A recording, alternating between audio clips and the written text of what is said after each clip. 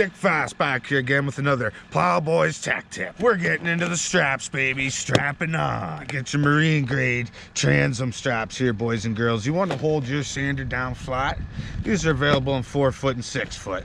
It doesn't get any better than that. 4 times stronger than what's ever at TSC. Twice the speed of your crap from Canadian Tire. Water resistant marine grade. You got a spreader in your truck? Get the 4 footers. You got a spreader on your flat deck? Get the 6. Another tech tip brought to you by Dick Fast and the Plowboys. It's a 455 big block right there. Blue glove right there on it. Frick. Partially naked. Gets right down to the breakfast meats and the bologna sandwiches. These have the mustard to smooth your appetite over.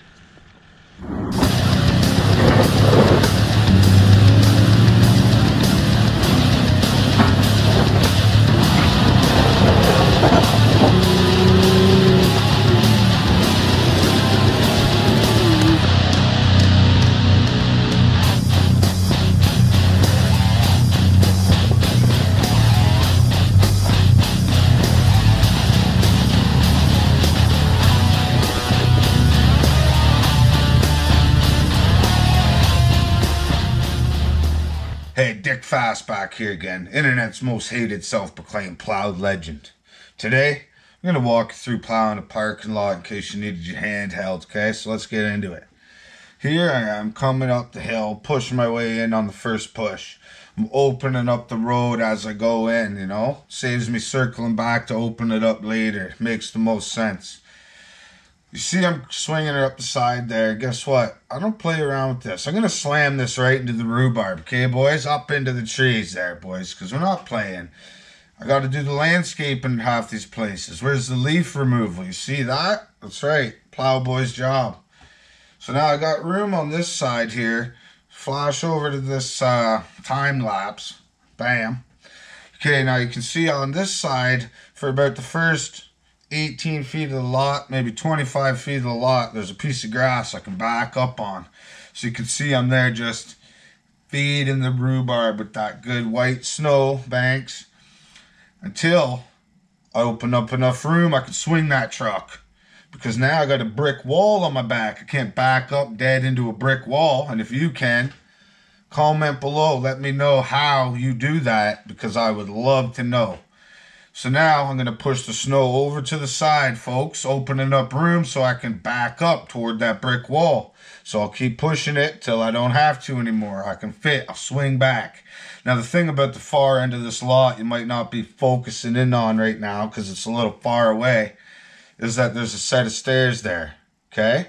And there's one sewer grate that sticks up a little. So I go around that sewer grate a little, I keep pushing, I start veering for the stairs. I don't want to bury the stairs. Nobody likes walking on stairs that are buried, okay? Let's put it that way, like that. So then I keep pushing up the side. I build a big snowbank in that one corner there to the left hand of the stairs. And yeah, my boys, so that's how you properly pattern out a plow job, you know? And once you find that sweet, sweet nectar of the perfect course of action for banging a lot off like you wouldn't imagine, it's just like finding that G-spot, baby. It hits right every single time after that. Then I back the rig up down the second road. The way this lot works out, there's a road coming, an in-road in, a square lot, and an in-road out.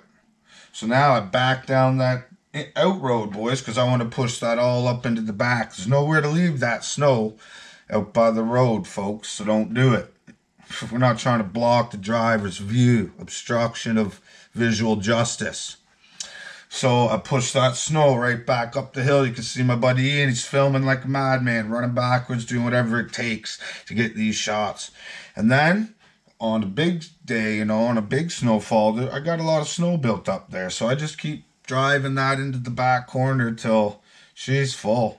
She's full like you after Thanksgiving, or even that great dinner you have around Christmas. Okay, boys, this property's got a sidewalk across the front. So while I'm knocking on the plowman's door, knocking out that lot in the back, my buddy Ian's gone around front. He's having at that sidewalk. He's just like he owns the thing, okay? That's one thing you got to understand about the snow. When you go dominate a sidewalk, you got to straight up dominate a sidewalk, okay? That's just how it goes. Then I'll circle back around. I'll bring the salt rig down. He'll hop in there, get a few nice scoops out of her. Good scoops. And he'll spread that puppy there so nobody's going to slip, fall, break anything at all. Believe me. Dick fast in the plow, boys. Woo! These hills have eyes out here, boy. Woo! We got a snow dog, VMD 75. She's sitting on a Ram 2018 Eco Diesel 1500. Problem is, she's pretty low in the front here, in this general area here. So, plan is we're gonna pop these bolts, raise that bracket up, maybe 2 holes. See where I fingered that line on there? We're gonna cut that off. That's gonna give us another inch of clearance there, maybe a little more. But that's also gonna bring this main frame rail up another inch off the ground. So, you know, doing whatever it takes to push down that extra inch. Story of our lives, boys. Come on.